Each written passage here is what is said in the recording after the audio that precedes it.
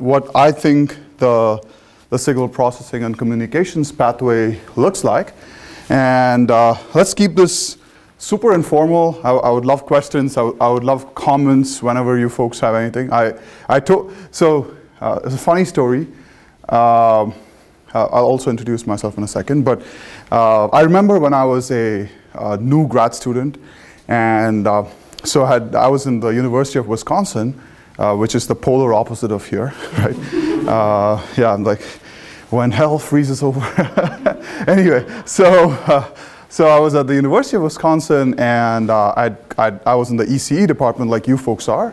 And my granddad, who was an engineer in his time, and he built his own ham radio and things like that. So he was one of those fancy hands-on people.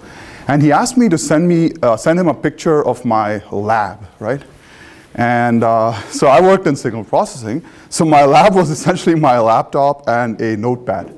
So he was so disappointed. I mean, he was like, where are the big whizzing machines, and where's the arcs of current flowing through and things like that, right? So, which is why I want to hear about what you folks think when you hear signal processing and communications. It's a slightly different field, which makes it also fun than the traditional EE stuff. But you will see that it's very relevant to most of the things that as electrical engineers we care about. Okay, with that out of the way, I'm Gautam Dasarathy. People who have taken classes with me, I don't think I see any familiar faces. They know this slide. Gotham is pronounced as in Batman, Gotham City, right? And Dasarathy is like the car Maserati, so that's how you pronounce my name. I'm at the Goldwater Center, which is right here in the 3rd floor. Please feel free to shoot me an email if you would like to discuss anything. I have actually had a bunch of people follow up after the last time I did the Pathway seminar, and we had fun conversations, and they're doing some cool stuff. Okay, so without further ado, let's get started, right? And like I said, signal processing and communications is a field of electrical engineering that's slightly different from what the bulk of people think about EE in general. And I don't want to get into too much of a lecture mode, but then the idea is that signals are anything that carries information. So for instance, I'm talking to you, that's a signal because I'm transmitting information to you. So anything that carries information is called a signal. And signal processing essentially is about how you process these information carriers in order to do something useful with it, right? So very simple definition, and so you can imagine just how useful these things are. For instance, what I have here is an example of a traditional signal processing system, which is a pacemaker. So I don't know if people are familiar with this, but essentially some people's hearts just don't fire at the right rate all the time. So what was built was a device that can read your heart signal. So this is called the ECG signal, right? So it's a signal because it tells you how your heart is beating. And it reads that signal, and then it figures out if there is a lack of the pulse rate or the frequency of beats, and then it kind of jolts your heart into action, right? Like, so this is a stereotypical way of thinking about signal processing. You get some information from the environment, you understand what it's supposed to be, and then you sometimes maybe intervene, or you process and then intervene, right? So are people familiar with a pacemaker, right? I mean, this is kind of like a well-known device. And as you can see, it's very critical for several people. So we are very thankful for the existence of pacemakers, right? So the story goes that traditionally, when signal processing first started out, it started out because of a bunch of musicians. So who here is into music, into creating music? Okay. Cool, wow, that's amazing. What do you play? Or do you play something? Oh yeah, I play a few. I play flute, saxophone, guitar. Okay, very good. What other instruments do we have? Do you have an instrument? You're into music in that you would like to hear him play? That's cool, I would too, okay. Anybody else? I play double bass. Double bass, come on, really? Okay, that's very cool, okay. So, anybody else? Keyboards. Keyboards, okay. So so it's turned out that what people figured out was you can actually take first the vibrating strings and then transform it into an electric signal so that you're not just constrained by listening to the string vibrate in front of the room. You can actually make it, you can amplify it, you can increase the sound, and you can also transform the sound, right? Like, so when you have the double bass and you have shredding and things like that, what's happening is that you're not really listening to what the strings are doing, but you're also like listening to something that a processor is sitting on top of it and doing. And keyboards, of course, they're built in with all sorts of fancy gizmos to make it sound much better than what you, no, I'm kidding.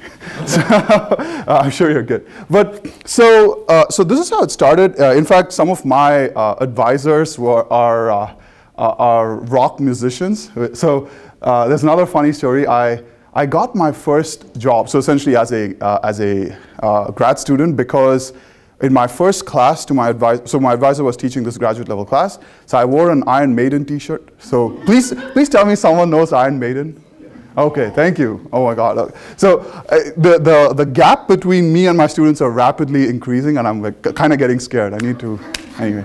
So I wore an Iron Maiden t-shirt, and turns out that he was a big metalhead, and that's how we started talking. I mean, of course, he thought that I was decent at my class. That's why he hired me. But we began talking because of Iron Maiden. So these guys, they got into signal processing because they understood that you need to be able to transform these signals in order to create good music, right? And so the synthesizers and the amplifiers were, in some sense, the most OG motivation for dealing with signals and working with them. And it also was very motivating because these guys cared about creating good music, right?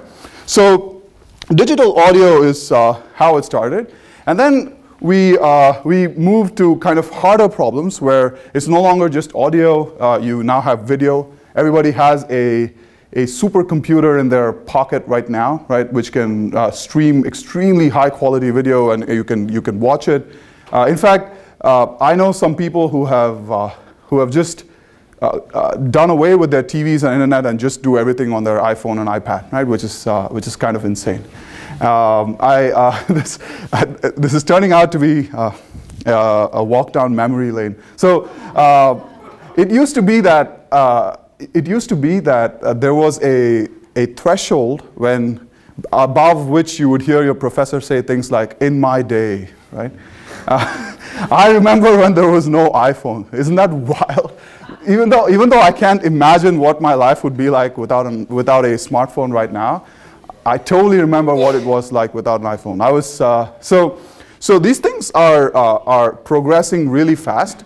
There used to be a time when you couldn't quite get a half-decent picture on a phone, but now you can get full-length and high-quality streaming videos on the phone, right? And in your signal processing classes, you would study like how it is that you can take signals that are essentially images that are captured by a camera, and then like transform them using the stuff that you learn in these classes in order to make it look as good on your phone, right? So you would study things like this, but really what you're going for is things like that, right? Where you want to be able to create photorealistic images and things. Okay, so there are also more critical applications of signal processing. Some of these are in like the brave new world in some sense is medical devices. And medical devices are essentially, we are slowly transforming ourselves into cyborgs, right? Because we realize that there is some fault in how our body works. There's some kind of misfiring. So what we want to do is we want to intervene with electronics in order to be able to make it function better. So a hearing aid is a perfect example. So it turns out that some people lose, it's not that the hearing nerves are damaged, but it's the hair that vibrates that is damaged, which is kind of interesting. So essentially what we're doing is we're able to intervene in the system where there's external sound, and then your brain processing, we're able to implant a device that is able to kind of transform the signals into something that your brain can understand. And have people here gotten an MRI scan? Anybody? Okay. So, how do you like it? It's weird. Okay, that's an understatement. I like it. Okay. So, how long did it take? I had two last week. It took 40 minutes. Last week? Are you okay? I'm serious. What happened? Was it a fracture or something? Yeah, it's a stress fracture. Oh man, stress fracture. Okay, take care. So you need to be healthy for school. What about you? Took about 1.5 hours. Oh my God. Okay, and how was that experience? It's pretty loud and cold. Pretty loud and cold. Yeah, exactly. So if you've ever been in an MRI, you're essentially in a tube, right? Depending on how lucky you are, you're either entirely inside a tube or you're just like partially inside a tube. And then it's cold. You're being observed through, it's like a weird alien abduction dream, right? You're observed through a glass window and there are people just looking at you. And, and the worst part is that it's crazy loud because there's this, essentially what's happening is there's a bunch of magnets that are moving around and it's really loud. So it's a very disorienting kind of thing to do, but it's critical because if you have a fracture or what happened to you? Are you okay? It's kind of complex. I had a lumbar checkup. Oh, okay. So anyway, so the thing is that it's a critical step in understanding how a patient is sort of progressing, or if what's wrong with the patient, like in order for diagnostics or prognostics and things like that. I had an MRI recently because I tore my ACL, and theoretically, it should just be, you go image my knee, right? But it turned out that, oh, you have to be in this tube for several hours before they can get a picture of what's going on. So it turns out that inventions in signal processing is going to cut down the MRI time by 10x, essentially. So we have now technologies that Siemens is licensing as of like 2 years ago, so they've started licensing it, so now they're building it, baking it into their MRI machines, which will hopefully make all our MRI experiences much better. So let's say 10 minutes instead of 3 hours. So the nice thing about this area is that you take something very abstract, which is like, oh, signals are things that carry information, and I'm going to process it in a computer, and then you can create real-world impact, right? Like something that reaches people every day. So you get to geek out, you get to be engineering nerds or whatever, but then you also get to create real-world impact. So that's medical devices. Here's something a little bit more out there. Cochlear implants are sort of similar to what we saw in the hearing aid, but we are getting way more cavalier with this stuff, if you will. So who here has heard about Neuralink? Okay. Do you want to tell us? It's a chip that Elon Musk plants in your brain. Okay. And I think that sentence right there is so troubling. A chip that Elon Musk plants in your brain. Okay. Anyway, yeah, you're right. I'm just kidding. Yeah. So okay. Hopefully he doesn't do it, is what I'm saying. It's an interface so you can interact with your smartphone or whatever you want to interact with. Yeah, so in some sense, I think the brain is the next big frontier. Like, I think space is going on, but we really don't understand anything about the brain.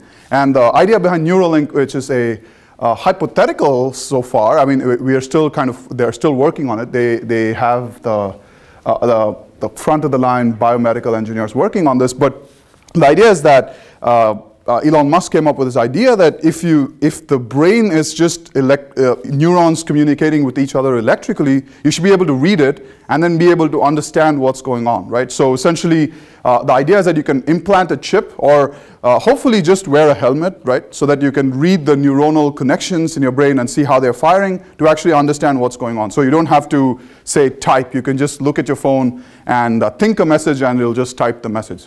So that's the dream. And I'm not sure, but maybe if you conscientious folks work on this, I'll be a little bit more comfortable with something like that. But so this is definitely happening. We are understanding more and more about the brain, and we are getting better and better with electronics and processing and things like that, so that you can actually this dream will be a reality in a few years from now.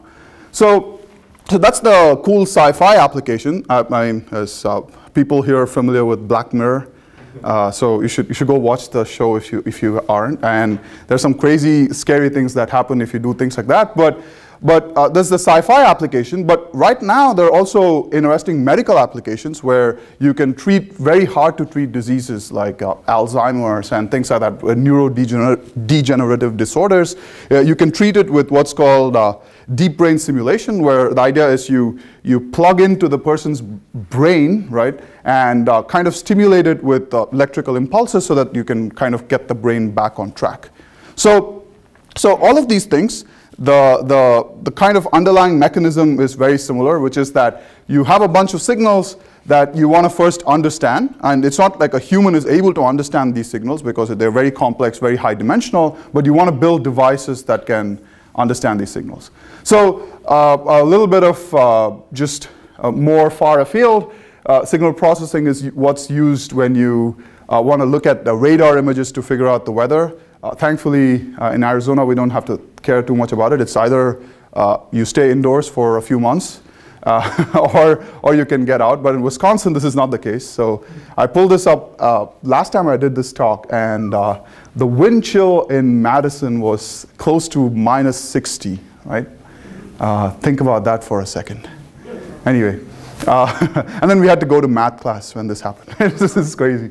And the math class was on a hill, so all the freshmen would fall. It was great. This was our entertainment, going to math class. So yeah, so we use it to kind of process radar images from satellites to understand things like weather, which has everyday impact. And also we can scan underwater with what's called sonar, which is using sound signals. So it's not just sort of radar or audio video signals. These are, it is like a bat essentially. So it makes sounds, and then it measures what's coming back so that you can measure so you can kind of look underwater, if you will. And you're of course at the epicenter of the self-driving revolution. So people here have seen the Waymo cars around. So this is not too many places in the world where they're actually testing it at this scale, right? So hopefully this will become a reality, or not. I mean, who doesn't want a self-driving car? I think there's a good case to be made for no. Yeah, why don't you want a self-driving car? Well, I don't trust them. Okay, that's so you're saying that you trust? Yeah, you're saying you trust human beings? You can't trust humans. Yeah, exactly. How many people do you see texting while they're driving? It's yeah. Okay, so yeah, I mean, anyway, we don't know, right? This is actually it's becoming an interesting techno-societal problem where people are much more willing to grant leeways to our fellow flawed creatures as opposed to machines. So, so there's actually a nice philosophical component to this. So how do you decide what a self-driving car ought to do if it comes up with the so-called trolley problem? If you have seen The Good Place, but so I don't just watch TV shows, by the way. So you're at the epicenter of this revolution, and the amount of signal processing that goes onto a self-driving car, even though it doesn't work yet, is frankly amazing, because they have a bunch of LiDARs. If you've seen these things up close, there's these rotating little pillars on the side. So those are LiDAR. So they're taking in light signals, and they're trying to build a map of what's around them. And then there's cameras, and then there's sort of radar, everything. So you're kind of sensing the whole environment and trying to make decisions based on that. Okay, so how are we doing on time? My watch died. Okay, so I'm slowly gonna let's think about this as a interactive session, so that by the end of it we would have asked most of the questions, but I'll still have time for questions at the end of it. Okay, so if you have any comments, you should just feel free to chime in. So the other big application area that is a whole brave new world is drones, right? Of course, there are military applications, which are, I don't know, it's a little scary. But there are also consumer applications, which seems to be actually happening now. There are people that are getting deliveries with Amazon drones. And so, yeah, anyway, the idea is that if you have these autonomous kind of three-dimensional navigation systems, can you control all of them and then read the signals that they're bringing in so that you can, say, do something like a delivery, right? So drones are happening. And so now I'll transition onto the communication side of things, where if you're measuring a bunch of signals and you want to process it, it's not that you're always measuring things where you can process it, right? Like for instance, let's say there is a drone that's kind of flying away and it wants to transmit some video to you. So this is a standard thing that people do, right? Take drone photography. These signals need to be communicated to your phone, for instance, or a laptop. So communications are a neat tie-in into signal processing. So we have to deal with how to communicate signals and then how to communicate them without errors. There's a whole bunch of things that you need to deal with. Okay, so communications are a very integral part. In fact, it used to be that 2020 was this scary, distant time in the future. People were making predictions about 2020. We are here. Where's my flying cars, man? So what we do have hoverboards, which is like it's pretty cool. But 2020, so this is a little outdated, but the predictions are kind of coming true in the sense that 2020 is supposed to be the decade of the IoT, right? Like the Internet of Things, where a whole bunch of devices are communicating with each other. You build in like connectivity into random devices. So people have fridges with Wi-Fi, refrigerators with Wi-Fi. I don't know why. Who has a smart speaker? Okay. I question your choices in life. I'm kidding. They're pretty cool. Someone gifted me a smart speaker. I sent it to someone else. So it's a little scary. I read the story that it was randomly recording people and messaging these conversations to other people.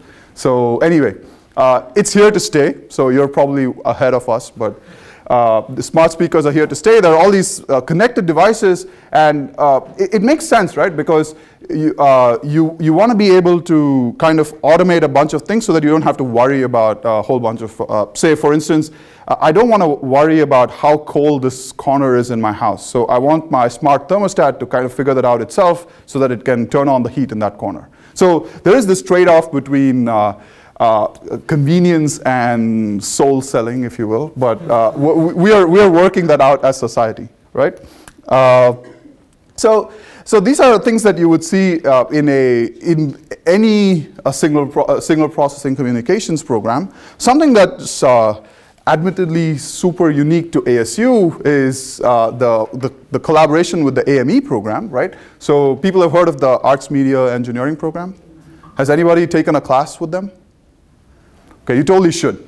So I have a bunch of good friends there. So those folks, they're an interesting bunch, right? There are feminist philosophers, there are quantum feminists, and also there are performance artists, there are musicians and dancers and all these folks that are faculty there. And they use signal processing to enhance the next generation of performance. So they have interactive performance where the audience members are involved in the performance, so there are people who are researching in that. And there's also people who are implanting a bunch of markers so that you can study how dancers move so that you can maybe teach it better to other people. So if you're interested in performance, music, and things like that, so you can actually use your engineering chops to improve that area in and of itself. Okay, so these are the basic things that are kind of traditionally what was thought to be signal processing and communications. We are, of course, in a brave new world, something much closer to my heart because this is what I do. People have heard of machine learning, data science, AI, all this stuff. These are all buzzwords, right? You can call everything AI. I've started calling my calculator AI because, I mean, it can calculate, right? Anyway, so the way that I've been phrasing this is that you get signals from the environment and then you process it with a computer and then you make decisions, right? So it turns out that, so let's take the example of an ECG, the pacemaker. So here, in order for me to decide when to input a signal that will save this person's life, I need to understand how the heart works, right? I need to understand that there's something going wrong so that I can program this chip to do this intervening electric jolt. But it turns out in several applications, we actually don't know the thing that we are actually monitoring. So for instance, you have to learn this thing from data. So you have to, like a child, this device has to observe the environment and build models on its own so that you don't have to worry about how this thing works. So that's where data science and machine learning comes, where you actually teach the device to learn from its observations, right? Much like a child. So it turns out that there is a significant need for these, for people skilled in these areas. And as a SP.com person, you have a unique pathway into this. So the United States alone apparently faces a massive shortage of people who need to be well-versed in data science, but who don't have the skills. So you're in the right kind of place right now, right? And it cuts across several disciplines, so this is intrinsically multidisciplinary. Okay, and I'm not going to go through all this stuff. There's a whole bunch of applications to data science and machine learning. Anytime you get use Netflix or Amazon to watch a video, then you're recommended the next best movie based on an algorithm that's observing what you're doing and what people like you are doing so that it can recommend the next best thing to you, right? Disney Plus, not so much. Not that they need to recommend everything is good, kind of, right? So, but Netflix and Amazon have really good recommendation engines. Online advertising, as creepy as it is, it uses data science and machine learning to get you the best products that it thinks you like. So I have now learned, I'm married, so I have now learned that I shouldn't, so I first get the cool thing, get my wife excited about it, and then tell her it was a Facebook ad. So otherwise I don't get to buy this thing, right? Like, so it's interesting how many great things that I've gotten from Facebook advertisements. It's amazing. I love it. So online ads are great. So these things essentially, you will learn how to build a recommendation system if you take the right kind of classes. So these things are getting baked into products as we speak. There are consumer sides, right? But there's also, like I said, in medicine, I think the next great frontier, like we said, was neuroscience, but also what's called personalized medicine. So the dream is that you could just walk into a clinic and then get your DNA sequenced and then get a drug that'll just work only for you, right? Because right now what we have is a fire hose. We just essentially build one pill that'll hopefully work for everybody, but there are side effects that don't work for everybody. So we just don't have the ability to process all this data in an intelligent way so that we can create new pills. So with the advances in data science, the hope is that we can do this. So personalized medicine, personalized learning, maybe when you're learning, you can get kind of a sidetrack where you get something that's entirely personalized to your learning style, your learning abilities, and speed, and all these things, right? And personalized everything else. And analytics, sport analytics now is almost entirely automated. You just have people with personalities talking over it, but all the computation is done by computers right now. Cool. Any questions? So about how all these things fit together before we move on to more brass tacks? Any comments?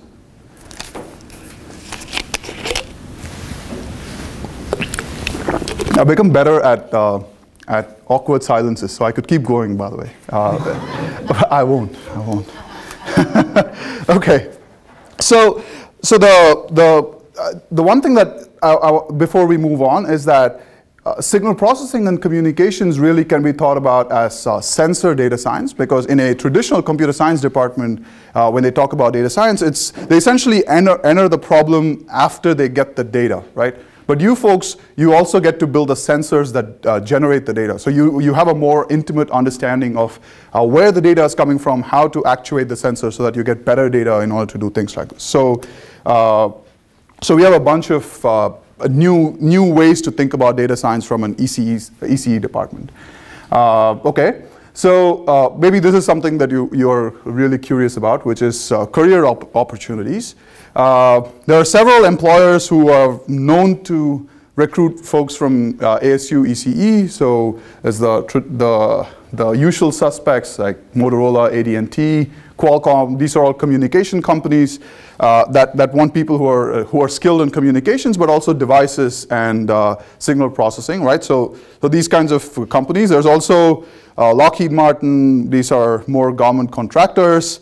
LG. So I'm not going to read all of them, right? So there are a whole bunch of companies that hire people who are skilled at taking a combination of skills, which is how do you build devices, how you use the signals that are generated, and then how do you process them in order to actuate things. So that's something that you will learn in an EE department. There's also a whole bunch of opportunities in the automotive industry because, like I said, self-driving cars is a thing, but apart from that, your car is a supercomputer, right? There are chips everywhere. There are decisions that are made for when you have to activate the ABS, which is another Wisconsin thing that you folks don't need to worry about. So yeah, so you have to, these things are all decided by the ECU, the computer that's sitting in the car. And the government, of course, is very interested. If you're into spycraft, or if you're into things like, okay, so you want to be proactive in terms of national security, signal processing is one of the first fields that actually saturated all these departments in the government. And then universities, you could become me. No. But so there's a saying, right? If you can do, you do. If you can't, you teach. This is not true, right? In fact, people who are hired into faculty jobs are actually researchers who do most of this work. I teach 2 hours a week, but most of the time I'm doing research. So if you're interested in the cutting edge, so you want to develop new algorithms, if you want to develop new devices that can actually be in consumer products 10 years down the line, if you have that kind of vision, you should also consider getting into a university environment. And ASU has done very well in both recruiting people, but also in placing people in all these kinds of situations. Questions? Okay.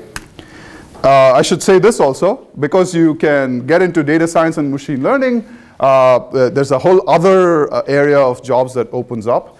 The data scientist is apparently the sexiest job of the 21st century. Whatever that means, but it's from HBR, so it should be right. But so it turns out that all these companies that are more from the internet age, which is I guess Skype, Facebook, YouTube, Google, they're just vacuuming up people who know anything that is related to signal processing, right? Any kind of information processing, and I won't lie, the pay is very nice in these companies, so that's a really good motivator. In fact, someone emailed me saying that TikTok is hiring. I won't do that. Okay. I'm glad that some people get it. Okay, it's good. Anyway, so TikTok is hiring data scientists, maybe if that's your jam. But there's also, from the consumers, these are all consumer-facing companies, but they're also sort of the back-end companies that are doing more big-scale work, right? Like, so let's say ASU wants to figure out how to do its payroll. So they're going to outsource it to one of these companies, and they might use more modern techniques like data science to figure out what's the right way to design workflows and things like that. So there's a whole bunch of other companies that are in the back end. You probably have handouts. If these things are not clear, like I said, always happy to talk about this. I have several friends who have done different tracks. So I have contacts, but also more importantly, I have perspective from these people. So I'm happy to get into any of these tracks, if you will. Okay, so these are career opportunities.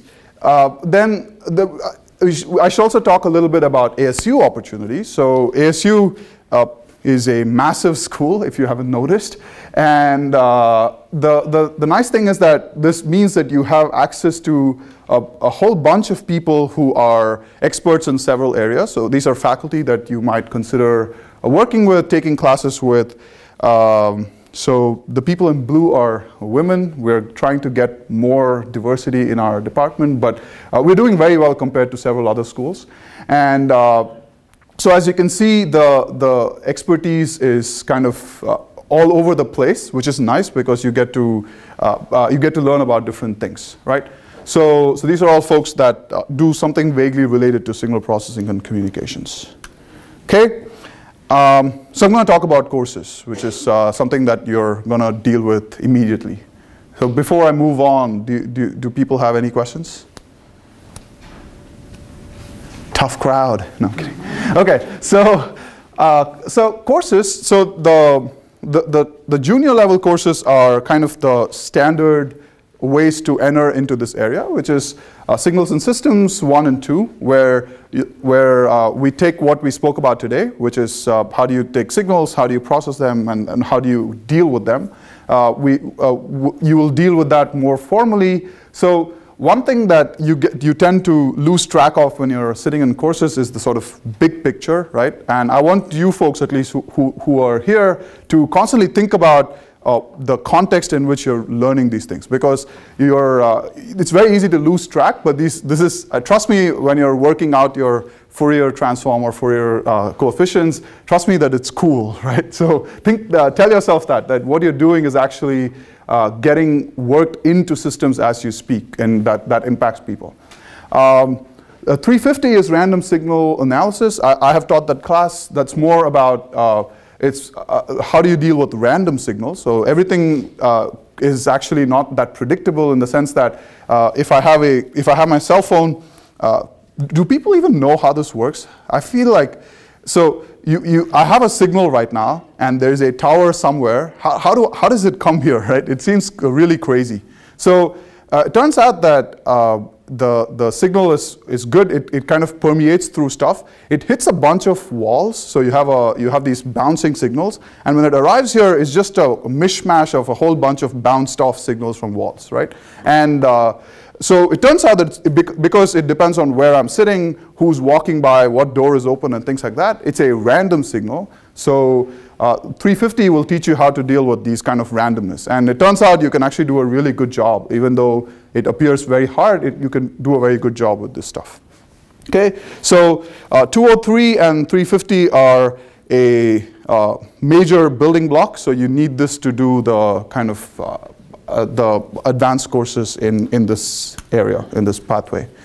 So, and then you have some more elective courses that are senior level. So there's DSP, which is where you kind of digitize a signal. So when you're dealing with a computer, you actually have just digital signals. So how do you deal with that stuff?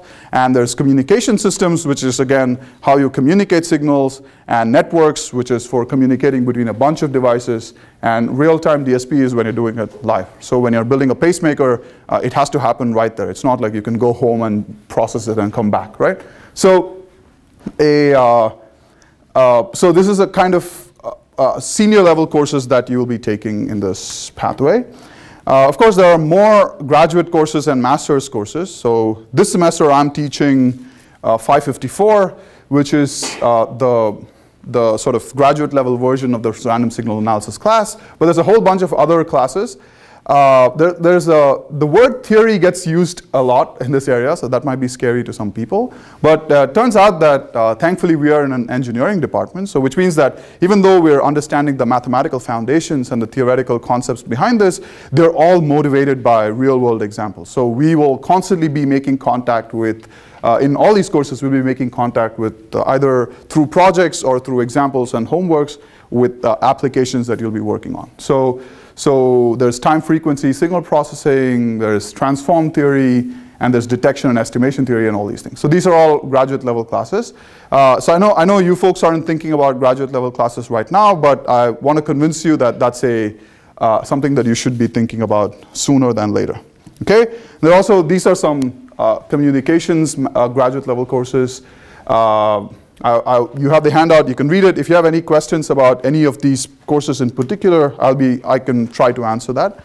And there's also these special topics courses. So because ASUs, like I said, we're hiring rapidly. So there are a lot of young faculty, not me, but who are coming in. I don't even know most of the things. Or you don't know what I know, which is, I'm like disqualified.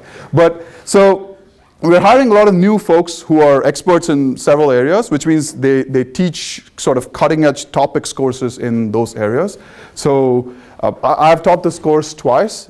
In fact, I had a couple of students who are in the 4+1 program that actually sat in my class. They really enjoyed it. So this is a PhD upper level course on machine learning, data science, and there's a whole bunch of things like that. So if you're interested in networks or if you're interested in radar, there are advanced courses in all these areas. So cool. And as I run out of breath, let me kind of tell you some more brass tacks about how we implement this pathway, right? So the one nice thing is that as faculty, we are constantly thinking about how to update these courses so that it helps you folks as you go into the market. And one thing that we have realized is that more and more companies are asking for beyond just a bachelor's, right? Which is a trend that we have seen just broadly, and especially in this area. And the reason is that this is one of those areas where you have to be kind of good at math, and then you also have to be kind of a good engineer, and then you should be able to mash these things together so that you can build applications that are relevant. And so there's a couple of options for this. So there is a 4+1 program, which is as a undergrad, you should talk to the experts in the back. So they'll be able to help you out with the exact details. But we have a really cool 4+1 program. I have had several 4+1 program people in my PhD level classes, and they are very competitive. And I think that the advantage you have is that you're kind of already in the system, so you're already kind of primed to deal with these upper level classes. So as a master's student, you can either do a thesis option where you get to work with the faculty and write a thesis and do some research, or there's an MSc option where you get a bunch of courses and get out into the job market immediately. So both are interesting and viable options. And of course, going beyond, you might want to do a PhD, and that's a doctorate. And this involves more research and a little bit more courses. So on the course side, it's not very demanding. It's I guess like 30 hours of courses, and you need like 18 hours of PhD level courses. But you also, the advantage is that you get into the job market with a lot more pull, right? So I know that one of my friends, he's a consultant for one of these data science startup in the Silicon Valley. So these numbers you should of course modulate down because it's in Silicon Valley, right? But then I know that he makes routinely offers to fresh PhD students. So just after you get your degree, for numbers that are insane. So they're something like $300,000 per year salaries, right? So so even if money is not your thing. Okay. Okay, so even if money is not your thing, what it signals is the demand. So if a startup is willing to pay so much money, maybe they have to figure out a way to spend all their seed money or something like that. But anyway, if a startup was willing to spend so much money on a fresh graduate student, that tells you how much in demand you are. So I would really encourage you to be mindful of this and design your kind of focus. It's only a few years, right? It's not, you don't have to have a 10-year plan. So design your focus over the next few years so that when you get out into the market, you have the skills that is required to get one of these very lucrative jobs. So, so you can, after your undergrad, you can theoretically get an MS and PhD in 4 years. And I know some people who are really on track at ASU to do this, so to get very competitive PhDs.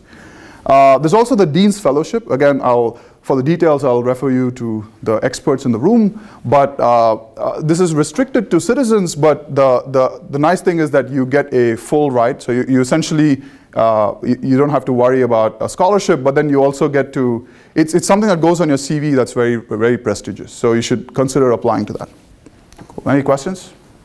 Yes? The Dean's Fellowship is the only requirement of 3.5, or is it a whole application process and competitive? So it requires faculty nomination. Right. The baseline GPA is 3.5. It's competitive because it's across all of the schools. So Right. if all of the 70 nominations are 4.0 and we have a bunch of 3.2, they will probably be given preference. So the higher the GPA, the better. So faculty will nominate students for this when it's the semester before they're joining the graduate program, Right. PhD program. So you have an advantage in the sense that if you are thinking about it already, right? What I would recommend is taking classes with faculty that you think you would like working with and impressing them.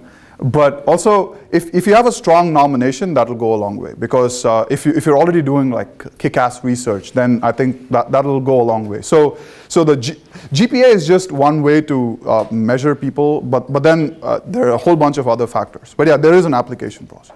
You would, yeah, I would recommend if you're seriously thinking about this to try to start working with the faculty. And the nice thing about ASU is a whole bunch of people. I'm always looking for smart kids, right, and kids. So I'm always looking for people who are interested and motivated. So there are several others like me who would love to work with folks like you. So be proactive. And it could be scary. I don't know. I used to be very reticent about reaching out to professors, but I mean, you shouldn't be. What are you going to lose, right? Maybe you don't get a reply back to an email. Who cares? So email people, show up to office hours, show up at classes, do well, and that'll be a good way to kind of get on this program. Okay, so takeaway. I'll leave this up. We'll have more questions, but there are. Hopefully I've convinced you that there are several cool applications to signal processing and communications and data science. It's really the right time to specialize in this area. And this won't last. This is the truth about the world, right? Nothing lasts. But well, that got dark. But this is particularly opportune, right? So this is essentially we are in an extremely nice kind of configuration for specializing in this area. And are there math geeks here? People who like math? Okay. So really, I'm going to say this. It's recorded. Okay, it's fine. I'll say it. So I'm a math nerd, right? And I just call it engineering so that I get the money.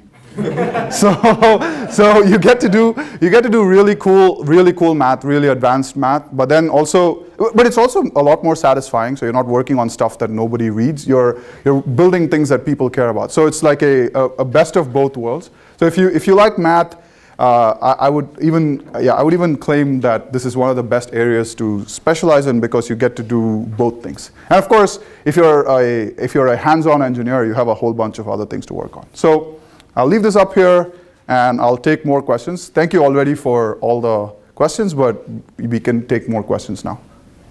Cool. More questions? Yes? What was the most interesting project you worked on when you were an undergraduate student? When I was an undergraduate student. So, that's interesting. So, I built my own. So I did the fun stuff like building robots that were following lines and things like that. It used to be in a time when these things you can't just buy off Amazon. There was no Amazon. No, I'm making this worse for me. So I know the renegade dance. No, I'm kidding. It's okay. So I did this stuff, but one of the most coolest things that I did, which actually convinced me that signal processing was very interesting, is I built a compression algorithm. Okay, so this seems very, very abstract, but imagine that. So your phone camera right now is, I don't know, 14 megapixels, and what that means is that it's picking up 14 million numbers for each image it's capturing, right? So these things are massive objects, but then if you want to store them in your phone, if you store all those 14 million numbers, that's your phone is going to run out of capacity immediately. So you can store like 3 pictures at full resolution and your phone will be done, right? So it turns out that the reason why we still have really good looking pictures is because we can take what's captured and compress them into much smaller sizes and still have the same quality. So So that was the funnest thing I did. I actually built my own compression algorithm, and you would learn things like that in an information theory class, which is in your graduate level thing. So that was one of the fun things that I did. I also built some voice-activated automation around the house, which is fun. So these things are a lot of fun. Especially, I had a senior design project last semester, the semester before this, where this kid, he had a problem. He had a problem that he had both cats and dogs. So people have pets here. Okay, so apparently the dog was constantly eating the cat's food. I don't know how this works. Does this happen? Oh, yeah. Okay. Okay. So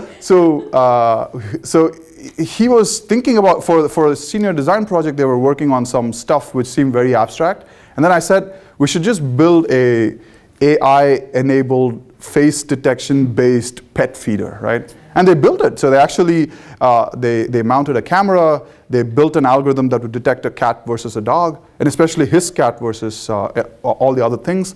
And so only when the cat comes in front of the pet feeder would the door open and the food will fall into the plate. So these things are things that you can do, right? Like there are a lot of cool things. I mean, of course, it's also become a lot easier to start companies right now. It's a startup world. You have a whole bunch of opportunities to take ideas and prototype and immediately go to market. So I think that, yeah, so these are things that you can work on, and there's a lot of support in the department for things like this. So you should constantly keep talking to faculty who are interested in stuff like this.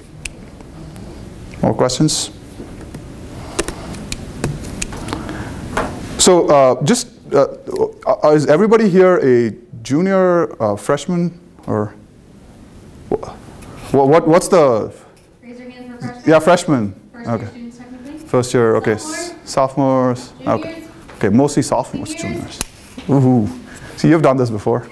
Okay. I'll make people do things. Yeah. Okay. So that's cool. So this is a good time to start thinking about this stuff. And like I said. Several people have their doors open, but even if not the doors, their emails are open. So feel free to reach out to us, get some pizza, and I'll be around for more questions. Okay. Thank you.